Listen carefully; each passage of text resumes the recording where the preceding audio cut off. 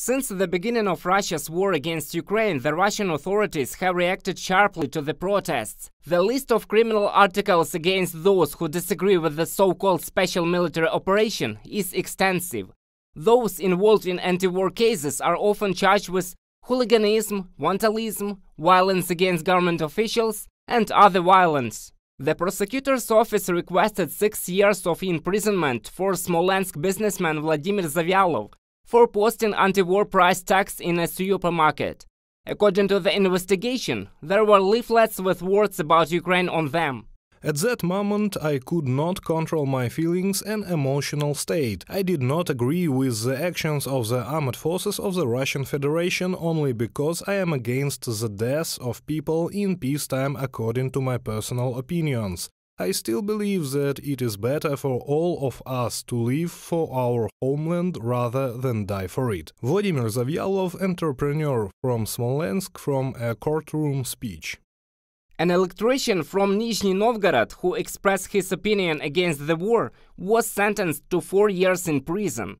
The wife said that the investigators were interested in her husband's post on social networks during the searches. A 30-year-old resident of Kerch was detained for allegedly publicly calling for extremist activity. The sanction of the article is up to 5 years of imprisonment.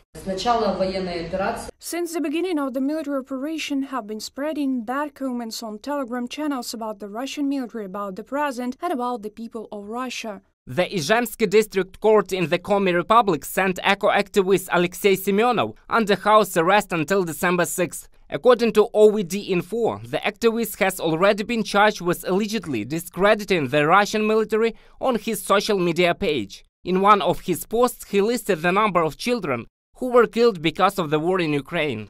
A resident of Bashkortostan was arrested for 5 days and fined 40,000 rubles for a single picket. A placard in his hands had the inscription, "Putin, this is your last anniversary."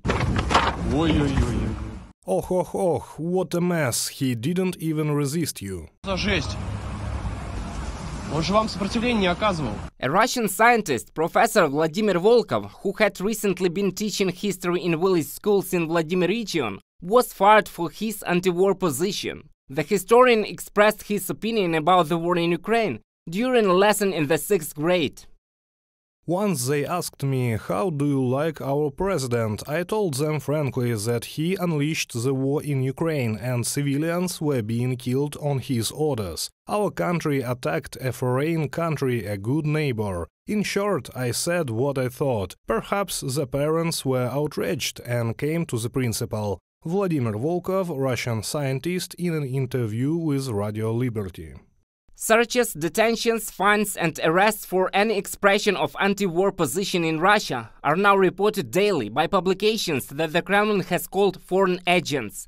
But despite the repressions, the number of people dissatisfied with the actions of Russia's leader continue to grow every day. Reported by Roman Smoler, Natalia Husak, UATV News.